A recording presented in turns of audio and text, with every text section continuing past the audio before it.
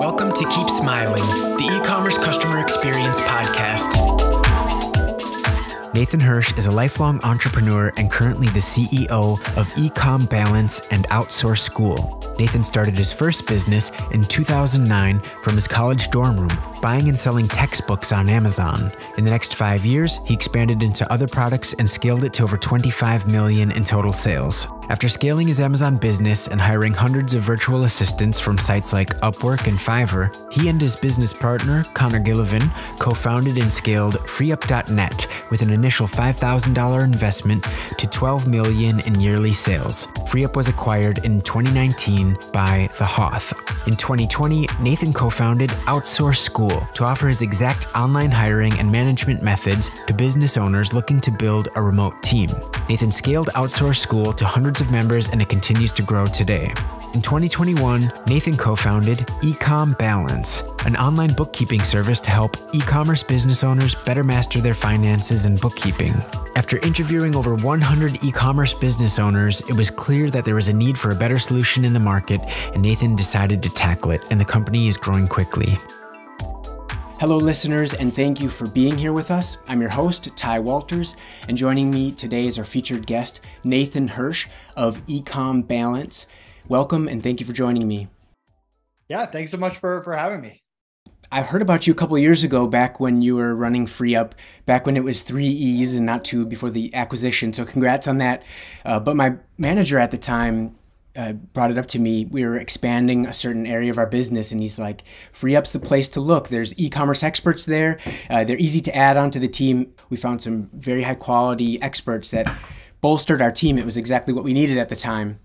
And a few years later, after launching SellerSmile and running that for a while, we actually participated in FreeUp from the other side of the marketplace. We became a service provider for someone that was looking for an e-commerce customer service expert. So we helped them organize and manage their systems, and it was a great experience. So I just wanted to personally say thank you as a user from both ends of the system that you built. Yeah, no, I appreciate it. FreeUp was kind of a wild ride. It was funny. So my wife and I, at the time, we were dating and we were living in an apartment, and we got robbed. And so we moved out of that place and we were living with her parents, and I started FreeUp on her couch. We were Amazon sellers, and we kind of saw the writing on the wall that drop shipping wasn't going to be as lucrative as it was for the first 5 years we were doing it. And we had been drop shipping since college, and we had all these VAs and freelancers and people in the e-commerce space, and e-com was just starting to boom with courses and coaches and consultants and Facebook groups and all this stuff there. So a lot of people were getting into the game, and all these new businesses had to hire people, and we had to be one of the first e-commerce service providers. And we scaled that business for 4 years before being acquired. And it was quite a ride. It was kind of our first experience building our own website, our own brand, SEO, partnerships, B2B, and a great experience. As I remember, it had an e-commerce centricity about it. And that was exactly, I think, what e-commerce sellers needed. There's all these specialty little services like Amazon pay-per-click that you could maybe find on other marketplaces, but maybe not to such a refined degree. So it was one of the reasons I think a lot of sellers had success and continued, because there's so many things to do. You just can't do it all on your own, especially as you're expanding. So Nathan, FreeUp was part of your life for a while, and like you mentioned, you saw this opportunity. And tell us about kind of that transition into EcomBalance. Did you see a similar opportunity while at FreeUp operating that business?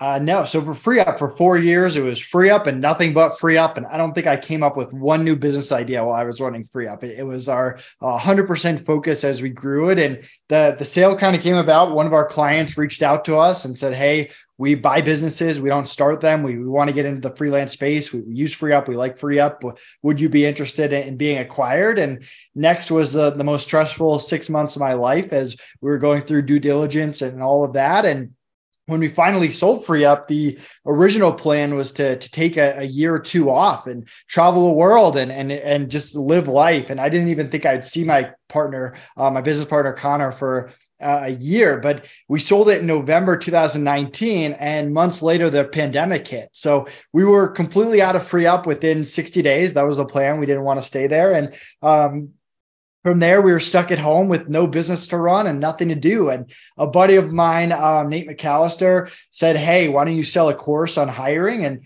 I'd never sold a course before. So we launched Outsource School early in the pandemic. And we still run Outsource School to this day. It's kind of a passive income stream for people that are a passive income stream for us, but it helps people with their hiring process. It's the exact interview questions, onboarding, training, and managing that people plug into their business. And again, that didn't take up 40 hours of our week. So we spent the next year or so just brainstorming with a lot of bad ideas thrown in there. And we kept coming back to the finance space. We wanted to do something there. We didn't know what. We didn't know if we wanted to sell a course or coach people. And we consulted a little bit, but we really hated being consultants.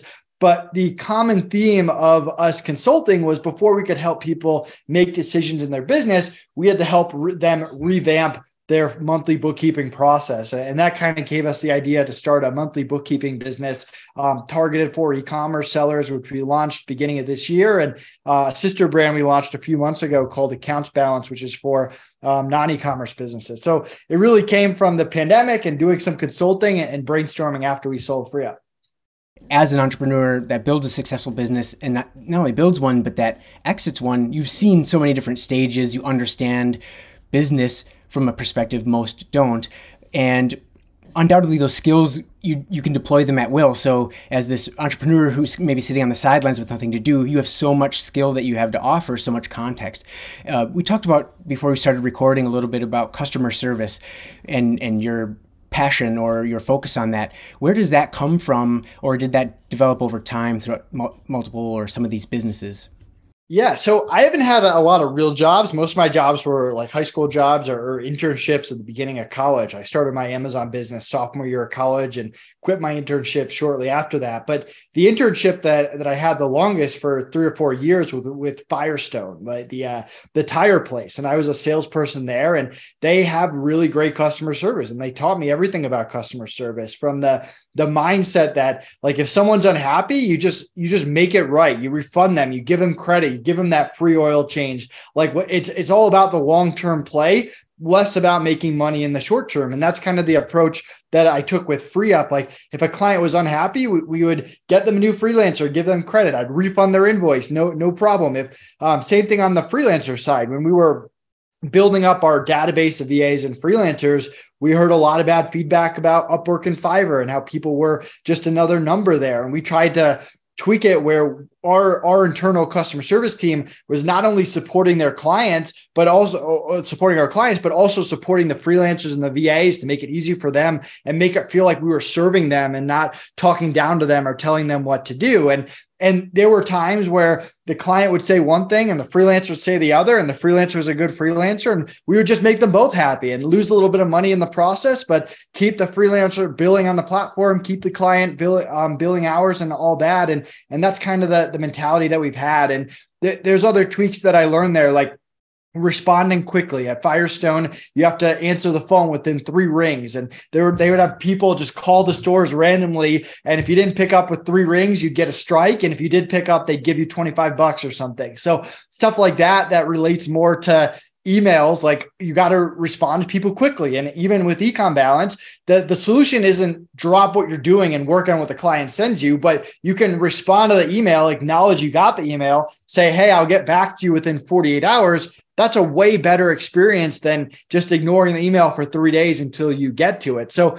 stuff like that, I kind of took everything I learned at Firestone and kind of applied it to originally my Amazon business, because we had great reviews there. And when we were drop shipping, the number one thing was like, don't let Amazon suspend you, keep 5 stars. If you got a negative review, we were really good at getting people to take it down. Moving to FreeUp, we were building our brand, and we wanted to have that great reputation for clients, but also freelancers. And even now to EcomBalance, a lot of people that knew me from FreeUp were the beta clients of EcomBalance, because they knew, yes, I'm figuring out this new business, and there's tweaks and everything that we need to do to make this a perfect bookkeeping service. But they know at the end of the day that customer service that hopefully I'm known for is going to be a big part of any business that I start. And to me, any business that you start, that core needs to be customer service, because you can't compete with multi-billion-dollar or multi-million-dollar corporations on marketing or on client acquisition or even on software sometimes, but you can always compete on customer service. So that can be your differentiator. sounds like it was baked into your philosophy or your psyche from that early experience. I've had similar experiences. You just carry those lessons on with you, and you can't imagine interacting with customers or people in any other way because it just sets that bar. We talk about all the time how Amazon sets the bar for e-commerce in general. 7 days a week responses to your customers, no days off, no holidays. And it can grind on some people, but it's the new expectation, it's the new market, it's the new economy. So I'm happy to hear that customer service plays such a central role in anything that you're doing. You're absolutely right. It's the people-to-people business. It's how you make them feel. It's how you get that word of mouth. We attempt to align with sellers who have that same philosophy towards their customers. Some sellers are a little bit more transactional. They're a little bit more focused on that dollar figure. So maybe that's a good transition. Customer service is a little bit removed from finances when it comes to running a business, but there are ways in which they intersect. Sometimes we counsel a seller on how to approach a refund policy. At which level are we doing refunds or returns? How can we monetize our returns? Things like that.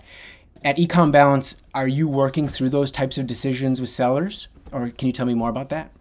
So we're not going into like their business and doing consulting on that level. Like a good example of this, as so we charge clients on the 1st and we get their books by the 15th each month. And when we did a beta round, we gave our initial clients 2 free months with the agreement.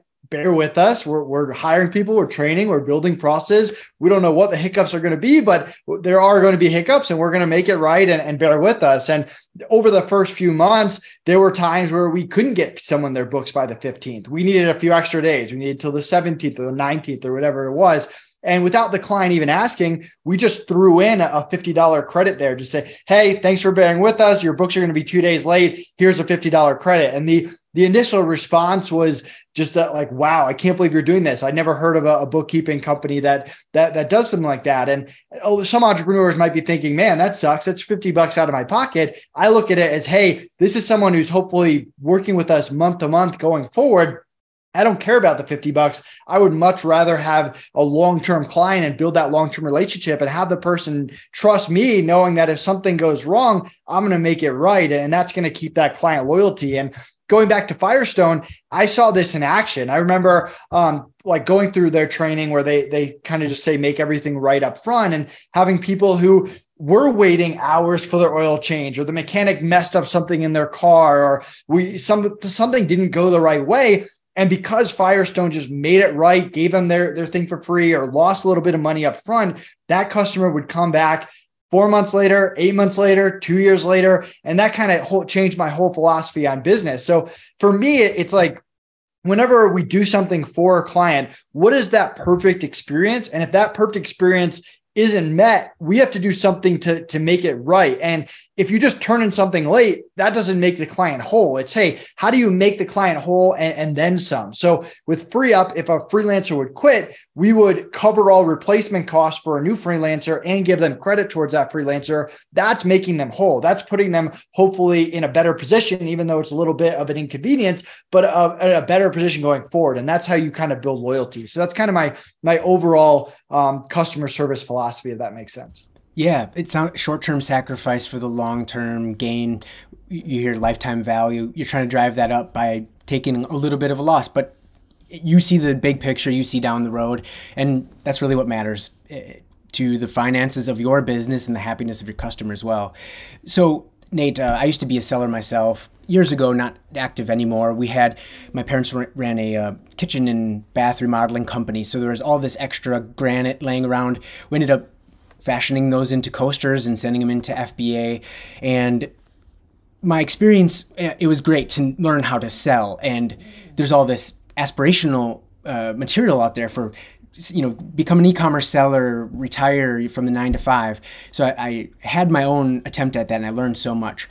And one of the things that came out of that was the difficulty of the accounting that came with the activities around our business.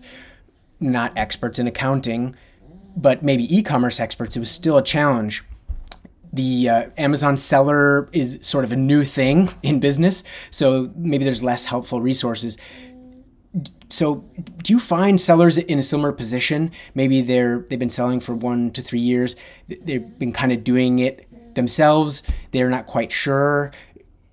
Does a seller like that qualify for your services, or are you looking for them to be maybe a little bit larger of a size after some more years? Yeah, I mean, our minimum is $249 a month. So, and we have clients that we charge $2,000 a month. So it's a wide range. I mean, the way that I look at bookkeeping is no entrepreneur should be doing their own bookkeeping. First of all, it's not a good use of your time. If you're looking to grow your business and you're spending time in your books, your time can be better spent launching a new product, marketing, sales, whatever it is.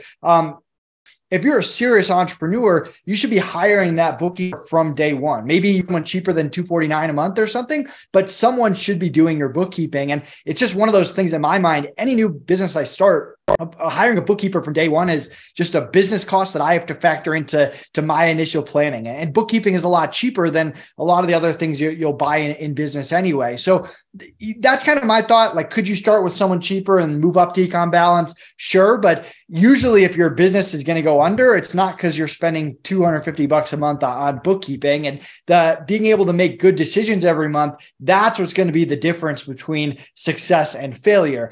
A lot of people think of bookkeeping to pay tax at the end of the year, or get funding, or get investment, or sell your company. A lot of businesses don't get investments or sell their company. And yeah, making taxes less stressful is great too. But the real reason to do bookkeeping is every month to be able to make good decisions based on what the numbers are telling you. And there are sellers out there that are selling 5 products, but 4 of them are not profitable, and they have no idea because their books aren't segmented. They're not looking at their books every single month. And it's tough to make decisions just on gut or by money going to your bank account. You have to make it on profit and loss statements, balance sheet, and cash flow statements. That's the better way of doing things because you actually know where the money's going, how much you have. And of course, sellers get into this business with sometimes an idea of an exit, maybe to be acquired. There's a lot of brand aggregator activity out there, or maybe just to make sure that they're going to be able to have the extra money that they think they have to be able to pay the bills if it's more of a lifestyle business.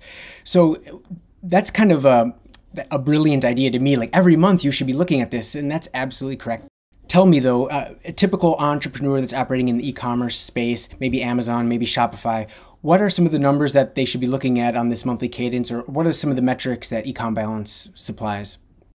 Yeah, I mean, segmentation is a big thing. So if you're selling on 3 different marketplaces, Amazon Europe, Amazon US, Amazon Japan, you want to know what your margins are for each marketplace, just like you want to know per SKU. You want to know what your margins are per SKU. A big thing for monthly bookkeeping, and again, your process should be the month ends by the 10th to the 15th. You get income statement, balance sheet, cash flow, and you should have a meeting on your calendar every single month to go through those numbers. And that's when you make decisions. Well, in that meeting, you should be comparing your numbers from this month to last month and to the same month last year if you've been in business longer than a year. And that's where you're going to see, hey, my payroll is going up, but my sales are flat. Or, hey, we're selling more, but our margins are going down. That's the comparing you should do. So, I mean, a lot of the stuff is standard, like revenue, net profit, margins on each product. Like, that's pretty standard for each business. It's not like EcomBalance has some special metric,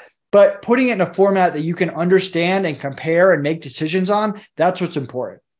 When an entrepreneur comes to you, what's the typical status, or is there one? Do you see an entrepreneur, they're doing a pretty good job, but they're missing a few points here and there? Or is it less organized than you'd hoped it'd be? Yeah, I mean, it hits all over. Like, you'll get people who are caught up, and or you get people that haven't done their books in 2 years. So, I mean, with EcomBalance, we have a pricing form people give us, and then we get access to their current books. And from there, we give them a quote. That quote's 2 things. It's a fixed price for any kind of setup, catch-up, cleanup, and then it's a fixed price on what their monthly price is going forward. And we usually do a month free. And if people mention this podcast, we'll actually do 2 months free. But that's what people can expect. And I mean, if your books are clean and we can hit the ground running, great. There shouldn't be much of a cleanup cost, if any. And I mean, if you haven't done your books in a year or whatever, our goal is to have a fair price. Obviously, it costs money to go through previous months, and that's a lot of work, but we're much more interested in a long-term relationship than we are in making a quick buck off the catch-up or cleanup. So that's kind of how we look at it. I have a question from someone on the SellerSmile team. They're a global traveler. They work remotely, and so they're a little bit more aware of the internationality of our business. How is it at EcomBalance? Are you working with US-based businesses only? Are you working with international entrepreneurs who are also selling in the US? What does that look like?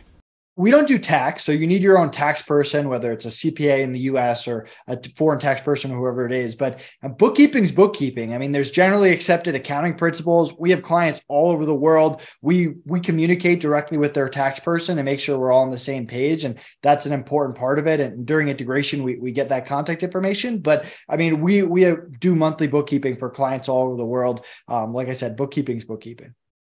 I think I've been doing my bookkeeping well up to this point, but maybe I'm thinking about selling my business now, and maybe I want an expert, second pair of eyes or whatever. Do you do that type of service where you're not coming on as the monthly bookkeeper, but more as like the pre-sale validation or prep for that type of business? Yeah, we can handle one-time projects. Earlier this year, we were focused more on monthly clients, and we still are. But now that we have a cleanup team, we can handle those projects. And that's also a good question for your accountant too, is should you be in cash or accrual basis? A lot of times, if you're going to sell your company and it's an e-com business, you might want to transition your cash books to accrual, because that's going to give you a much better idea of how much you're making each month. It's going to help you get a higher multiple. Buyers are going to look for that. So there's one part of it that, hey, it's tough to sell a business if you don't have clean books. So you might want to hire a bookkeeper to do that. Getting a second set of eyes is great too, but you might want to switch it over to accrual basis before you even start the selling process. Nathan, we talked a little bit more about accounts balance, how you're expanding, so to speak, from EcomBalance into SaaS, into other areas of business. Can you tell us a little bit more about that? And I'm interested to hear in some of the unique ways these types of businesses are different. Yeah, I mean, e-commerce tends to be the most complicated bookkeeping. You have inventory, you've got Amazon fees, you have to use a tool called A2X to connect from Amazon to QuickBooks. So e-commerce is definitely more complicated. I think what we kind of learned is, hey, if we can do e-com and we have good processes for e-com, which took us months and months to create, we can handle non-e-commerce businesses. And we were getting referrals from non-e-commerce businesses or for non-e-commerce businesses. So we created a sister brand and a team just to handle those. I mean, we like to, if you're talking about like building a SaaS business in general, like we've never really owned a SaaS, but we like to have software behind anything we build. So FreeUp was a marketplace, and we had the portal that would keep the marketplace together. Freelancers had their account, clients had their account, admin and billing in the middle. With EcomBalance, we have a client portal that is billing and affiliates, and we upload reports in there, and we'll kind of build out features as we go. So I don't think we've ever launched like a straight up SaaS service. And that's not what EcomBalance is. We're a bookkeeping software or bookkeeping service that has software behind it. But yeah, we've kind of tailored it so we can handle very complex e-commerce businesses, but also handle that six-figure agency that needs monthly books to make decisions as well. One of the ways that SellerSmile has changed is we started off Amazon only, but then as sellers, frankly, brought these other marketplaces and other sub-services to us, that's what expanded our services. So we needed to learn Shopify, we needed to learn Walmart or eBay. Can you talk to some of the ways that this business has shifted over the years, what you've learned? And do you have any tips? Because sellers are asking us all the time, you see so many clients, tell us what to do or tell us the best strategies here. So speak to that, please.